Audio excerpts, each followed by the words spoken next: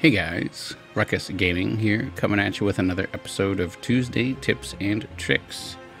Today we're going to finish our silent card tier list series by looking at rare cards. As always, the tier list maker images are a little outdated.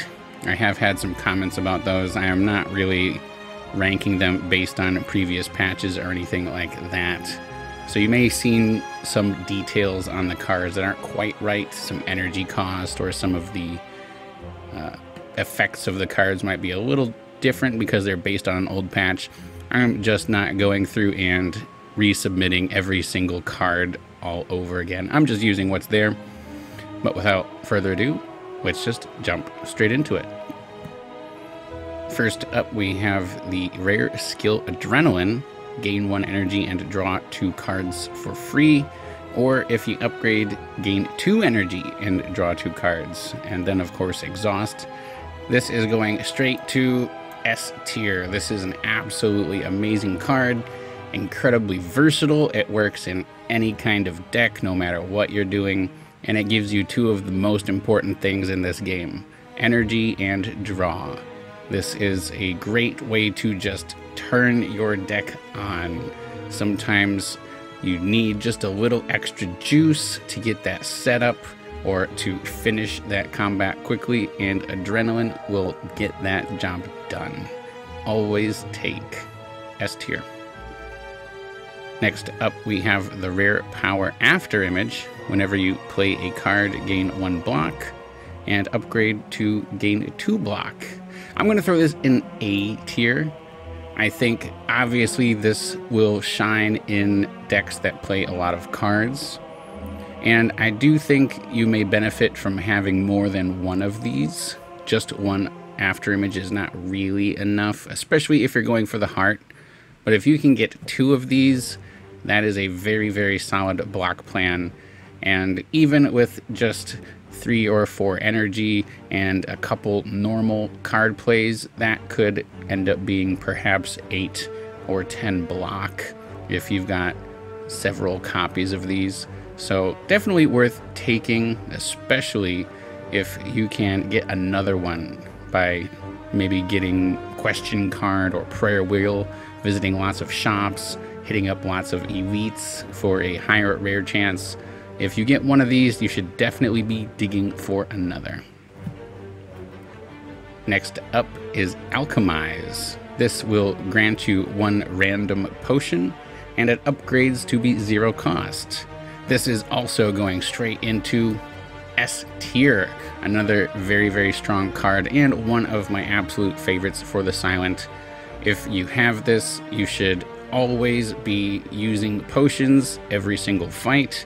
And you should always be trying to stall a fight until you have a free potion slot so you can get another one in there. Of course, this is going to make your combats easier, but it also means by looking at more potions over the course of a run, you have a much better chance to find those super high tier, very valuable potions. Things like a Ghost in a Jar, maybe Fairy in a Bottle, Duplication Potion, Liquid Memories, all of those potions that can make a huge difference in some of those tough fights. You definitely want to be digging for those. And then once you have them, you can sit on them and use them at the right time. But definitely, once you have Alchemize, you should be maximizing the use in each combat. Next up, we have 1,000 Cuts. Whenever you play a card, deal 1 damage to all enemies, and it upgrades to deal 2 damage to all enemies. I'm going to throw this in C tier. I think we often want 1,000 Cuts to be better than it really is. Of course, this does really want a deck that can play a lot of cards per turn, clearly. But it's a little bit expensive for 2 energy, and generally just a little underwhelming. Unless you can perhaps multiply this with a Nightmare, or maybe you've got Snecko, or just lots of extra energy that makes the 2 cost a little bit easier to deal with. It usually is kind of a win more card in a lot of ways. If you've got a deck that plays a lot of cards already, you're not going to have a lot of trouble dealing damage because you may be infinite or at least near infinite. But it can speed up the time to kill and get out of that combat by giving you a little bit of extra AoE damage. And that is something that I think Silent really would like a little bit more of. There's some AoE in her card pool, but not as much as some of the other characters. Next up, we have Bullet Time. When you play Bullet Time, you will not be able to draw any more cards for the rest of your turn, but all of the cards in your hand will be free to play. This starts off as 3 energy and can be upgraded to 2 energy. I'm going to throw this in B tier. Obviously, this is going to work great in Silent decks that can build up very huge hands, and that's not necessarily very hard to do. I think she has a lot of tools for drawing cards, acrobatics, backflip, etc. The drawback is that it will end your turn, essentially. You're saying, I'm not going to be able to draw any more cards, so it can interrupt the flow of some decks that do prefer to just keep going, keep using acrobatics, keep using prepared. You know, if you've got tactician and reflex, Bullet Time is not really what you're looking for, though it could perhaps serve as a finishing card.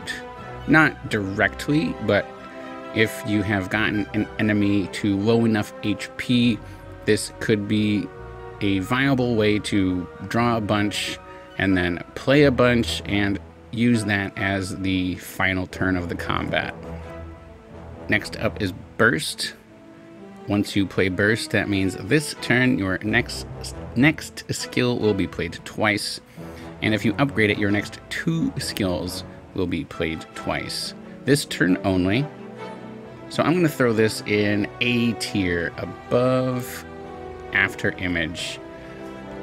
Silent has a lot of absolutely fantastic skills. You could use this with something like Alchemize or Adrenaline for a huge boost. You can use this with Catalyst. You could use this with Backflip. I mean, there are so many absolutely amazing skills that Silent really loves to play, and playing them twice is just amazing. I think any card that says twice, or perhaps even triple in the case of Catalyst, that should be a huge green flag.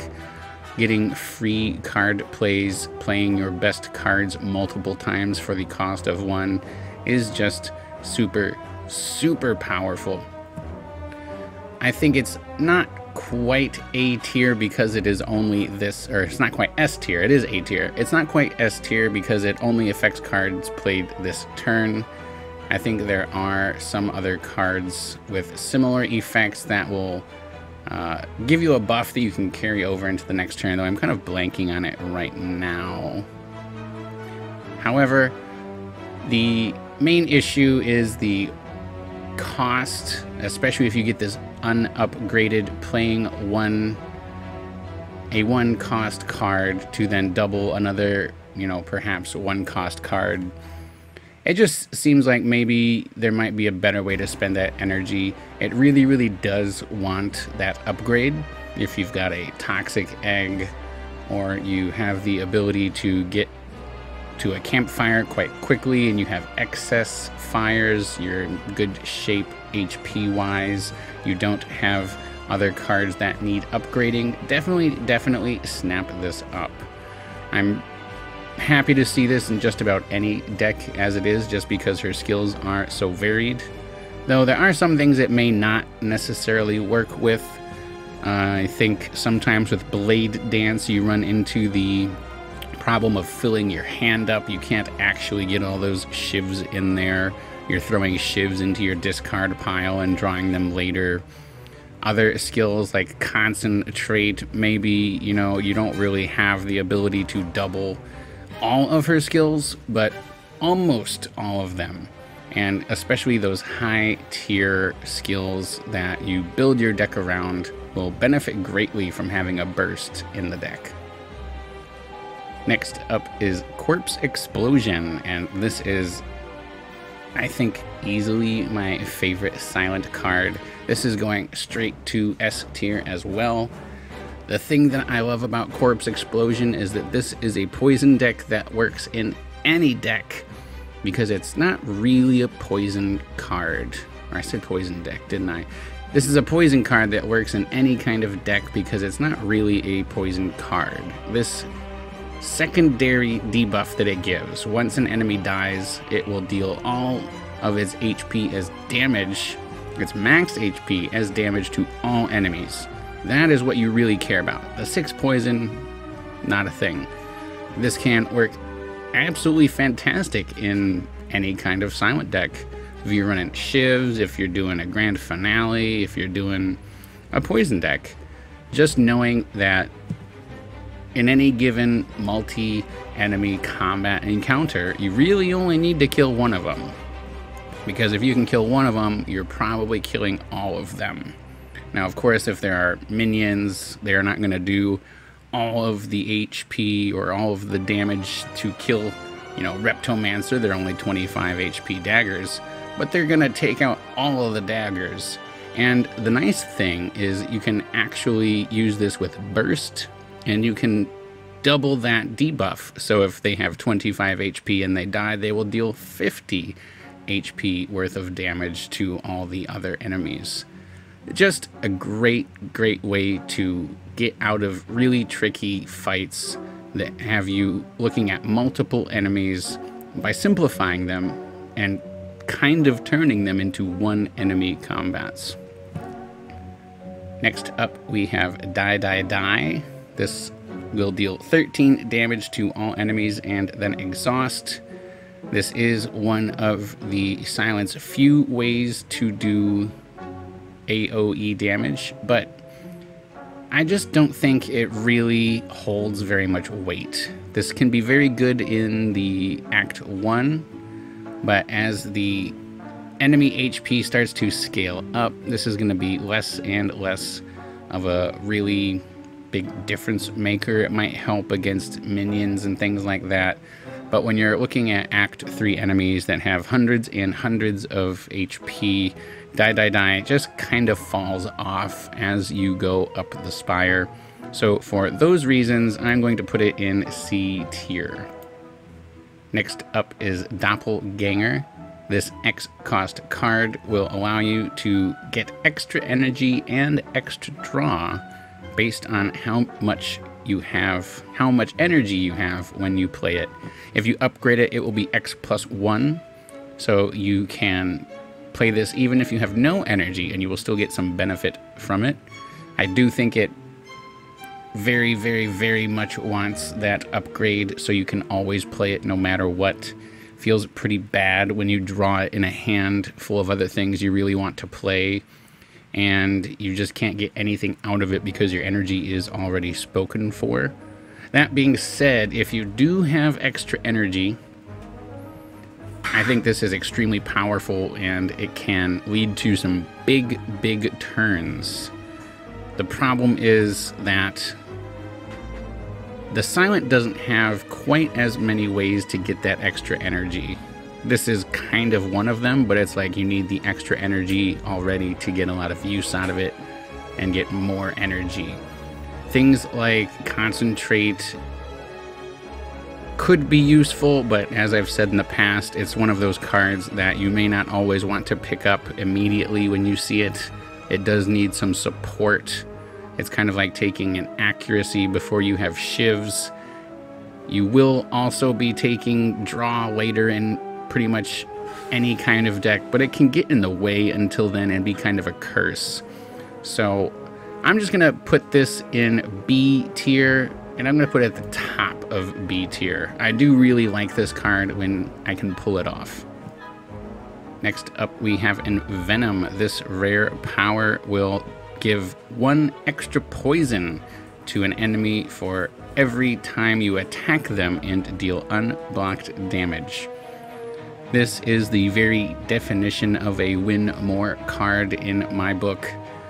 This doesn't really do very much if you aren't already in a very good place. And it's not really even necessary in poison decks. If you've already got tons of poison, a little bit more poison is not going to make a huge difference. If you're running a Blade Dance Shivs kind of deck where you are making lots of little attacks, it's still probably not going to make that much of a big difference because you're not going to have other supporting pieces like Catalyst or Bane or Noxious Fumes. And the little bit of poison damage you end up accruing as you shiv an enemy down is probably going to pale in comparison to the amount of damage the shivs themselves are doing. So, for that reason, D tier. Worst silent rare card easily. Just not necessary. It will speed up a combat if you've got a really nice deck that it jives with well. But if you're already doing very well, then it's just not that necessary, and it's kind of expensive. Next up we have Glass Knife. This attack will deal 8 damage twice, but then subsequent attacks will deal 2 less damage each time this card is used, so it's going to get a little bit weaker over time. That being said, dealing 16 damage for a 1 energy attack is pretty good, especially early on in the game. This is a great Act 1 rare to pick up that will help you, if this is something you see at your first elite, I would definitely snap this up. It will, of course, get worse each time you use it, and it will, of course, kind of fall off as you climb higher up the Spire. But I still like this card quite a bit, and I'm going to throw it in B tier. Next up, we have Grand Finale. This card can only be played if there are no cards in your draw pile, but it will deal 50 damage to all enemies, upgraded to 60 damage. The main issue with Grand Finale is it is just incredibly hard to pull off unless you build your deck around it. If this is a very early rare that you see in Act 1 and you have the ability to take what you need to make it work, that's great. Or if you already happen to be going a kind of draw, discard, deck manipulation style kind of run, then this is exactly what you will be looking for to kind of speed up those combats. Otherwise, they may be quite long. Even though it is incredibly, incredibly powerful, I think the narrow path that it has to be useful, the fact that you need to have an incredible amount of varied draw, you need to have acrobatics and acrobatics plus, you need to have prepared and prepared plus, you need to have a backflip, you need to have reflex, so no matter how many cards are in your draw pile, you have a high chance of being able to draw the correct amount. If you've only got acrobatics or 2 acrobatics and your draw pile has 4 or your draw pile has 1 or 2, then you're never going to be able to get this off. It's a really finicky style of play, very, very unique style of play. So despite it being a very, very powerful card, I'm throwing it in C tier. Just too narrow of a path to get to that win condition. Next up we have Malaise. This is another X cost card. Enemies will lose as much strength as energy you spend, and secondarily, you can also apply that many stacks of weak to the enemy. This is very, very good. It's great for taking care of multi-hit enemies. There are many of those, especially in Act 3 and 4. Whether you're thinking about Time Eater, you're thinking about Donu Deka, thinking about the Heart, etc. Being able to make their very dangerous multi-attacks much, much weaker makes the combats much, much stronger. Or makes this card much, much stronger. I would say it obviously would benefit very well from an upgrade as well, so it is X+1 cost. But either way, I'm throwing this at the top of A tier. You might have a little bit of trouble getting that extra energy to spend on it, but if you do, or if you just find a turn where you are lucky enough, you have already done your setup, the enemy's not attacking, you've got extra energy to spare, throw a malaise in there, and that's going to make the combat very easy to survive. You can stall out, you can spend more time blocking, you can make sure your setup is good, and then once you're ready, end that combat. Next up we have Nightmare. This 3-cost card will copy another card in your hand, and on the following turn it will add 3 copies of that card into your hand. This is going to be another S tier card. I think it's a very intimidating card at first because of the cost. You would really like to upgrade it to be a 2-cost card. And it can be a little confusing to understand how to really make this work. It may feel like you're wasting this turn and then you're getting 3 cards, but you may not be able to actually play all 3 of those cards. You may have other cards you want to play.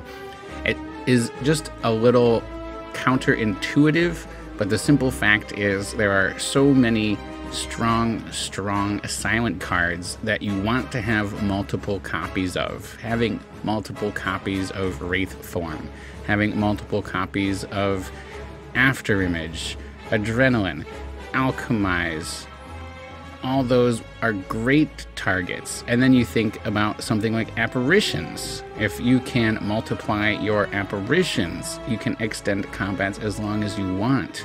And if you've got 2 Nightmares, there is just a lot of absolutely silly shenanigans you can get into with essentially having infinite Nightmares, because you can copy your Nightmare into more Nightmares, and then you can use those Nightmares to copy anything you want. So it can be a little clunky at first, but the idea is when you can play more copies of your most powerful cards, you can make combats very, very easy. Next up we have Phantasmal Killer. This is actually a 1-cost card, not 2. Old patch detail there. And it gives you the ability to double your attack damage on the next turn. If you upgrade it, this will become a free card to play. Obviously, not all of the silent decks are going to lean heavily on physical damage because of her poison. And often you may feel that having a card that takes effect next turn is a bit too slow. Generally speaking, you want your cards to do things this turn. You want to get the benefit of that energy you spend as quickly as possible. But I think Phantasmal Killer really shines in decks that have the ability to continue drawing many cards per turn, small decks that draw quite consistently, so that you have a much higher chance of drawing it on consecutive turns. If you can play it on turn 1 and turn 2, then that means you're going to be doing double damage on turn 2 and turn 3. So drawing this as often as possible is the best way to maximize the buff that you're going to get out of this. I'm going to throw this as a solid B tier card. And I'm going to put it right there. Next up we have Storm of Steel. This is previously 2 cost, now it is 1 cost. And it will allow you to discard your entire hand and replace them with shivs. If you upgrade Storm of Steel, they will be Shiv pluses. They do 6 base damage each. I'm going to throw this in A tier. I think I have misused this card for a long time, and I'm just recently starting to get a better handle on it. I was always a little disappointed by Storm of Steel and how I was using it because I wanted to maximize the damage by playing it with the largest possible hand, etc. But I often felt like I was being put in conflict. Other things I wanted to play, powers I needed to get set up, and I felt like I was not getting as much out of this card as I should. But I think that was my own misunderstanding, and now the way I look at it is this is very much a finisher kind of card, something like a Ragnarok for Watcher, perhaps you know, a big Tempest from Defect, something like that, where it isn't necessarily a card that you're always trying to play every time you draw it.